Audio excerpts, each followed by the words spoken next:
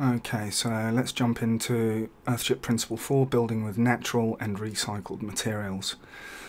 So natural and recycled materials, it's a pretty broad topic, but some examples here commonly used in Earthships are tyres, bottles, cans, rammed earth, adobe, cob, bamboo, wood. Other materials we'll have a look at, urbanite, and so on. A quick overview of a couple of these are tyres, which is kind of an Earthship signature material. It's typically what people think of when you mention an Earthship, if they know anything about them. Bottle walls are another common feature, quite pleasing to look at, let light through from room to room. Aluminium can walls are essentially lost formwork, gives you kind of a cement matrix with holes where the cans are, so you use less material, less cement, less sand. Rammed earth, that's kind of one of my favourites. I'm a bit biased towards rammed earth, I guess. This is a picture of the AG Union, I think, AG Credit Lobby wall in the US. It weighs about 40 tons, I think. I did a bunch of reading about that. Particularly pleasant in their lobby in the US. We've got adobe as well. This is a picture of an adobe wall at the 4-person eco home I worked on in Taiwan. It was part of the 2018 International Taichung Flora Expo. And a cob wall here on the right. Cob, again, quite flexible. We've got other types of natural or recycled materials such as bamboo, wood. Straw is another one with really low embodied energy. Urbanite is things like concrete bricks, masonry that have been demolished or removed from another building site that you can use again. Engineered timber beams, I really like the look of these, glulam, timber and bamboo kind of beams. Obviously done in a workshop or a factory, so they're strips or layers of bamboo or timber that are glued together, really strong. And all kinds of insulation made from paper or other recycled materials. Expanded clay is another option. Okay, so some details on tyres here. The kind of Earthship signature material. Common objections to this is that they don't look nice, but then, you know, looking at concrete blocks over here, neither do concrete blocks. They're not particularly pleasing aesthetically. And of course you'd apply finishes, render, plaster, whether you're using natural or modern kind of building materials to finish your walls externally and internally. Another thing that seems to be a bone of contention with tyres is the off-gassing question that's come up. Do they off-gas when the walls are finished?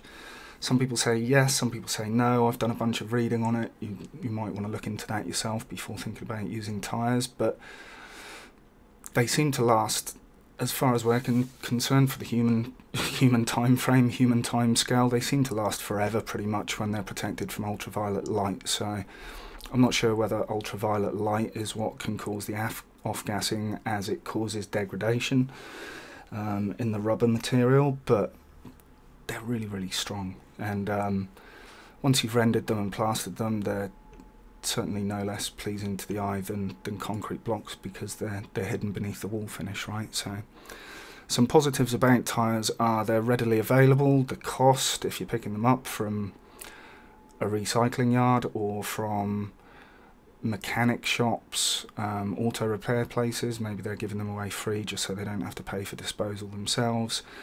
The mass is obviously a big bonus. You can get a lot of stored heat in these walls. If you were building the same wall out of concrete, it would cost an arm and a leg. Very thick walls as well if you're looking for say sound reduction or whatever. It's gonna sound very nice and quiet inside a wall, inside a house that's got a wall 2 feet thick, compared to, I don't know, 6 inches of concrete or whatever. Almost any dirt will do in a tyre, so when you're building a wall out of rammed earth, maybe you have to be a bit more particular about screening the soil and the size of rocks that you let in there. But with a tyre, it's this really strong steel reinforced rubber almost a cylinder. You can literally put pretty much any dirt that you like in there, as long as the moisture content is right. Then it's going to compact well. It's some amazing engineering. I mean, if you look into something I shared the other day, Goodyear, and it was nuclear weapons manufacturers or something, or some kind of really high tech company that kind of pioneered computer aided design or physical modelling, and they're really, really well engineered. And if you think about the stresses that your car undergoes under heavy braking, going from 100 kilometers an hour to 0 in seconds, then tyres are really, really, really strong in terms of making a brick out of them with rammed earth in there. You're not going to damage these things very easily. You've got flexibility with the wall design as well. You can lay these circular earth blocks out in whatever kind of pattern you desire for your wall. Curved walls are not so much of a problem. Durability, again, once they're filled with earth and the wall is rendered, plastered on the inside, they're going to last a very, very long time. I don't think we need to worry about it during our lifetimes. Moving on to bottle walls.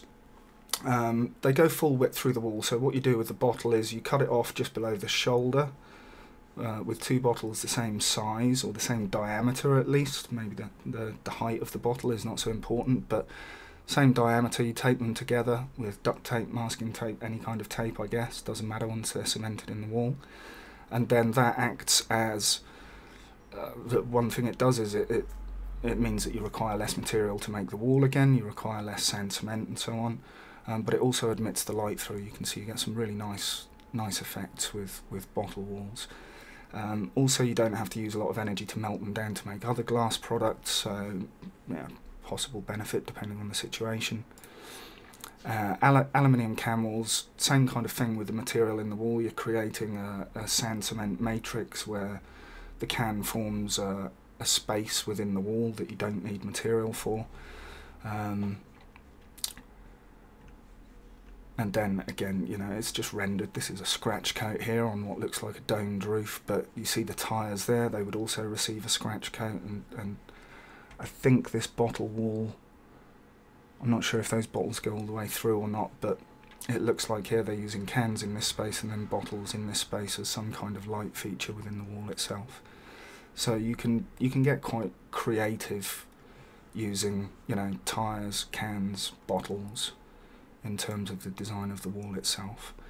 Rammed earth is my personal favourite, although not necessarily the best for everything. I just love the look of it.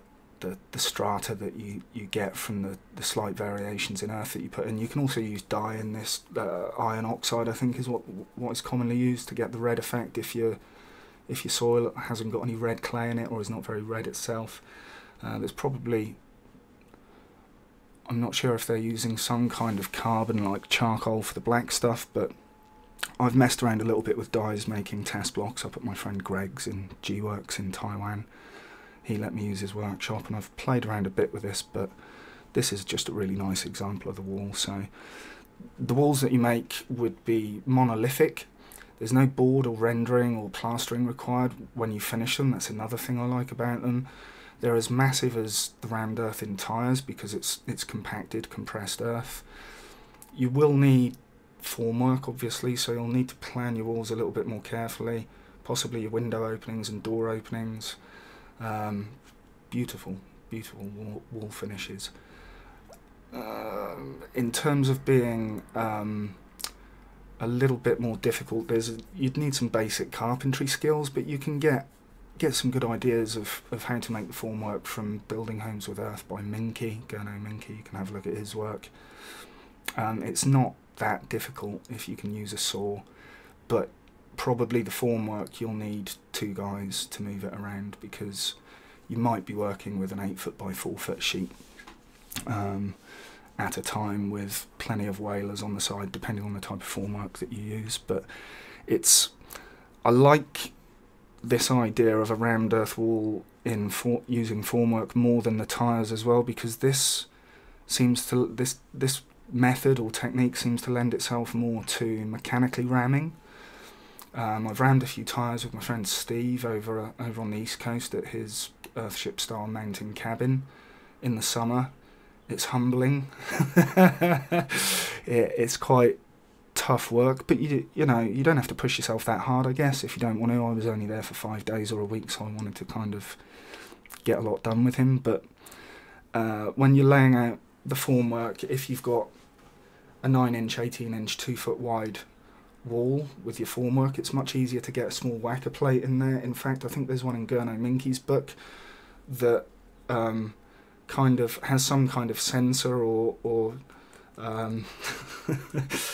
something on it, so that when it hits the end of the formwork, the direction reverses and the whacker plate just goes back and forth within the wall and whacks it for you. So you could theoretically have several forms set up, or a length of forms set up, instead of just working on one with a backhoe and guys tamping it. You could have a small whacker plate in there. Pneumatic tampers seem to be quite easy to get hold of these days, so they look like a giant pogo stick with, you know, compressed air going through it, and they just do the whacking for you. So we tamped the earth down by hand at Steve's place on the East Coast, and it's doable. And if you've got a bunch of friends to help and throw them a keg of beer or something and they want to help out, then great, it'll probably happen quite quickly. Another material is adobe. Essentially it's just sand and clay. You can add rice straw husks, etc. in there as a filler, or to help with drying of the bricks so they don't crack so much. Straw would help with that. Doesn't actually add a lot of tensile strength from what I've read. Common misconception. They're easy to make, they're very pleasant aesthetically, they're easy to recycle back into dirt. Can be nearly as massive as a tyre wall, somewhere near, but if you're compressing earth in a tyre wall or in a rammed earth wall from 11 to 7, maybe 2/3 the weight, but they're quite substantial. As with other earth-based materials, adobe bricks, rammed earth walls, cob, they regulate humidity really, really well. And some people say that they're difficult to keep clean in terms of dusting them off, or cobwebs or something. I'm not sure if that differs if you apply linseed oil or some kind of coating to them to keep them smooth, and whether that then itself inhibits the humidity regulation that they seem to do so well. And then cobwalls as well would be another natural material. Soil and straw, basically, and some water, obviously. They're massive, so you get the thermal mass. Materials are readily available, probably on your site. Relatively easy to build, although you probably would have to, you know, pay decent money for someone who was an artist in their trade. You know, you could probably spend a lifetime learning cob, as you can with any natural material. Easy to pick up and easy to do. You can spend a lifetime mastering it. I think you have to leave it maybe a day or two between building courses with cob to let it dry, or it can sag under its own weight. You've got freeform kind of flexibility with the wall design, so you can make any shape that you can imagine, I guess, with the wall. And as with tile walls, rammed earth, adobe, cob, they're pretty much fireproof, right? You can light a fire outside and you're not gonna burn through that wall if it's a foot thick, 2 foot thick of earth and clay, soil, sand, clay. So if you live in a fire-prone area, rammed earth, cob, adobe could be an attractive solution. Wrapping that up then, if you're looking at building with natural and recycled materials yourself, the Earthship principles, thermal mass is the principle, and, you know, building with natural and recycled materials is the principle. So the tyres are just the thing that, when they started building Earthships, are really readily available every single place they looked where they were building Earthships. That may not be so where you live. I haven't checked to see if I could get a house worth of tyres here in Taiwan, but there are plenty of other natural materials out there. Straw bale, urbanite, engineered timber beams, again, paper, wool, insulation, expanded clay. Lots and lots and lots of options. And whatever is readily available in your area, you can quite easily do a quick Google search for embodied energy for X material versus Y material. You see straw down here is really, really low. Concrete seems to be quite low as well. You go up to the metals. There's glass on here. Glass is kind of up there, but the metals are really high in the amount of CO2 per kilogram of building material.